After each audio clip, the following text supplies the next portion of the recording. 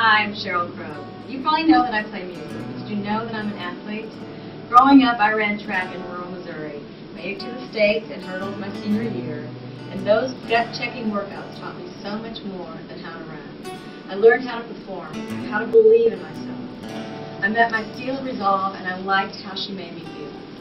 I am the woman I am today because of those experiences. Whether I'm facing a sea of people or battling cancer, I draw on that strength of self. Sports offers that same growth to all girls, the chance to get in touch with who they are and who they can be. Girls get bombarded with so many questionable messages about their bodies and their being. The entertainment industry sits right at the center of it all.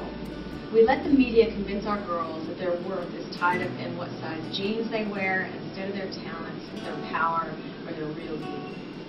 Physical activity can help diffuse those messages and lend girls some positive encouragement. Did you know that a girl who participates in physical activity is less likely to experience low self-esteem, an eating disorder, or an unwanted pregnancy?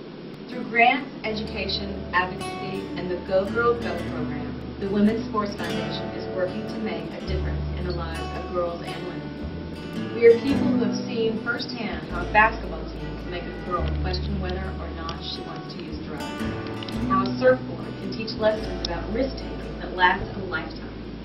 I don't bound over hurdles much anymore, but I do run every day as a meditation. I run for my health. I run to stay in touch with that resolve.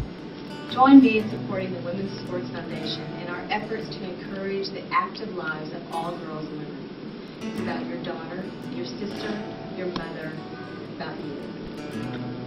My name is Sheryl Crow, and I'm a member of the Women's Sports Foundation. Are you?